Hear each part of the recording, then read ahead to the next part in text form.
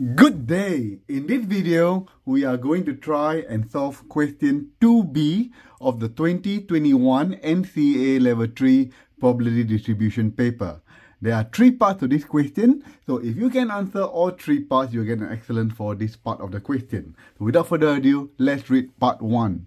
Over many years of trying to eliminate wilding pines from New Zealand, it is known that in cleared areas, there is a probability of them returning. For the North Island, data suggested this is likely to occur anywhere between 3 and 18 months after the land was cleared. So in a North Island, we are going to represent it by a rectangular distribution, start from 3 months and end at 18 months, and that is the first distribution you're going to learn. For the South Island, on the other hand, it is likely between 3 and 27, with the most likely time at 12 months after the land is cleared. So this is a rectangular because it's the highest peak there. So they start at 3, end at 27, and the highest peak at 12. The most common number is going to be at 12. So that is a triangular distribution for the South Island. On the grid below, sketch the 2 probability distribution for the time for the wilding pines to return for the North and South Island. So identify the North and South Island. So repeat again, North Island is a rectangular, and the South Island is the triangular distribution. So you can answer that. That will be an achieve in this paper. Okay. So now we shall go to part 2. We need a bit of calculation. Okay. So now we're going to go through the calculation thoroughly. Okay. So calculate and estimate for the probability that a randomly selected area in North Island and a randomly selected area in South Island both see re-emergence of wilding pine trees before 8 months after clearing. This is the graph that I've reproduced from part 1. So it's going to be 3 to 27 for triangular distribution, and the highest point is at 12. For rectangular distribution, you're going to be 3 to 18, and we are going to find the height because we calculate the area under the curve. To find the height, the formula to calculate the height is 1 over b minus a. So the highest point is 18, lowest point is a, 3. So 18 minus 3 will give us 15. So the height is 1 over 15. So that height here for the rectangular distribution is 1 over 15. So we're going to calculate the probability of North Island re-emerge within 8 months using the rectangular distribution. So we're going to calculate this area here. Okay. So the base is going to be 3 to 8. So it will be 5. And the height is 1 over 15. Multiply, by 1 over 15, and the answer is 1 over 3. So that is the answer for the re-emergence of the pine trees out within 8 months. So now we are going to calculate for the rectangular distribution, which is for the South Island. Okay, so the probability of South Island re-emerges within 18 months. Again, we need to calculate this length. Okay, the height there.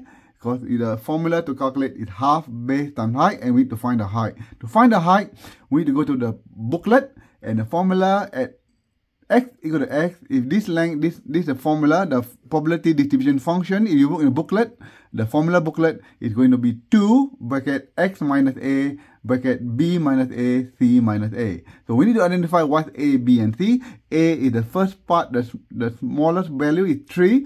C, the largest number, which is 27, and B is the most common number, which is 12. Okay, so we're going to substitute them. 2 bracket x minus 3, A is 3, B is 12, 12 minus 3, and then C minus A will be 27 minus 3. So simplify them, you're going to be 2 bracket x minus 3, 12 minus 3 is 9, 27 minus 3 is 24. So when x equal to 8, because you want to find the height at x equal to 8, substitute x equal to 8, so 2 bracket x minus 3, 8 minus 3, 9 over 24. So 2 times, this is not right actually, so you're going to be 2 times 8 minus 3 is going to give us 10, because 2 times 5 is 10, 9 times 24 is 216, simplify them, is going to be 5 over 108. So the height here is going to be 5 over 108. To calculate the area of this region, which is within 8 month, you're going to take half times base times height. The base is going to be 8 minus 3. So you're going to be half times 5, because 8 minus 3 is 5, and the height is 5 over 108. So you put in a calculator, I got no space here, and the answer is going to be 25 out of 216.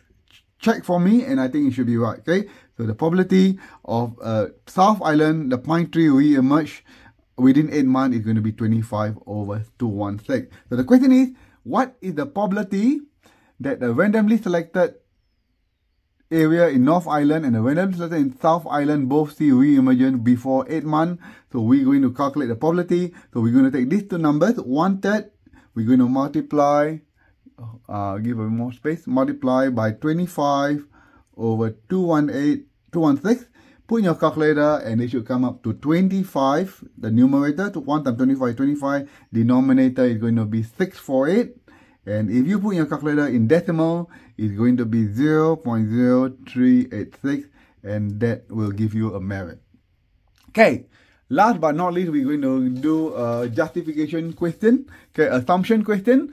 And we'll see how it goes. Okay, so let's read. Calculating the probability in B part 2 requires at least one assumption to be made. Explain whether this assumption is likely or unlikely to be valid. Okay, so the assumption is that wilding pine trees re-emergent in an area in the North Island and the area in South Island are independent of each other, or they are independent events.